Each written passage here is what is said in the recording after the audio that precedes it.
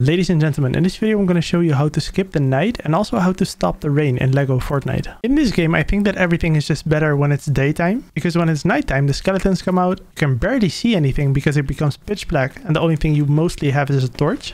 And I like to have most of my crafting machines out in the open. I don't want to put them inside of a building. But whenever it's raining you cannot use anything, so you'll have to wait until the rain stops. In other video games there are ways to skip time. Usually this is done by sleeping, but in LEGO Fortnite that doesn't work. You are able to sleep, but time is still gonna move at its intended pace.